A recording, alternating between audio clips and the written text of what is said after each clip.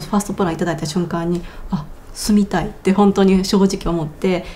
生活の満足度が全然違うなと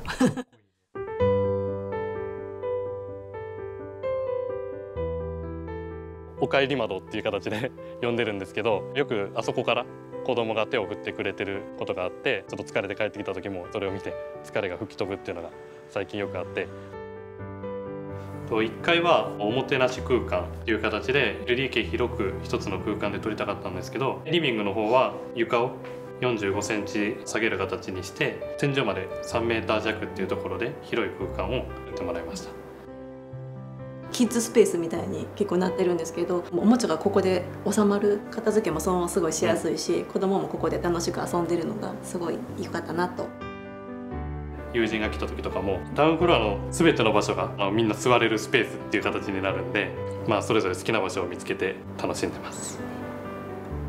ダイニングの方は逆に20センチほど天井を下げてるんで落ち着いた空間、床材がウォールナットにしてるので上もそれに合わせて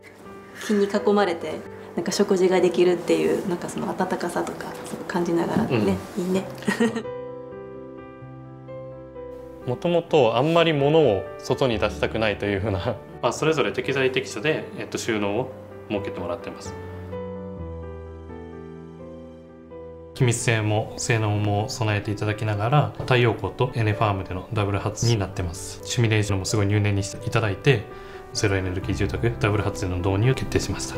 正直その疑いっていうところもあったんですよ。シミュレーションと比較してやっぱりちょっと下方修正しないといけないっていう風になるのかなと思ってたんですけど、今も売電と自分の使用金額差し引きた時に今プラスになってるっていうのがすごい衝撃でした。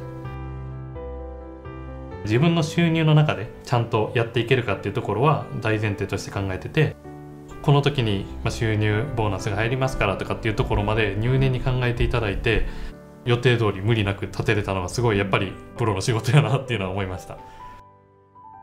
会社の先輩とか聞いても20代で建ててる人って結構いたんですよね。早く建てるっていうのも選択肢として十分ありなのかなっていうところで決断しました。